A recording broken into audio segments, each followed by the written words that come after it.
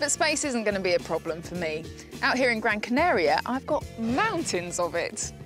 They did view and fall for a finca last year, but then discovered that the necessary paperwork to make it legal hadn't been done, so sensibly they decided not to go ahead. L'Anglaise. I've asked him to look into the specifics of the house I've just seen and to get me up to speed about the pitfalls of buying property out here. So why don't you run me through exactly what your requirements are? Adrian and David are trying to decide between buying a new home on the south coast of England and staying close to family, or fulfilling a long-held dream of starting a new life on the beautiful island of Gran Canaria. Both your faces fell. I'm sorry. Well, the colour schemes was a bit. Well, now yeah, we can paint over So you there. liked yellow and orange and green? Yeah, but not on one cupboard door.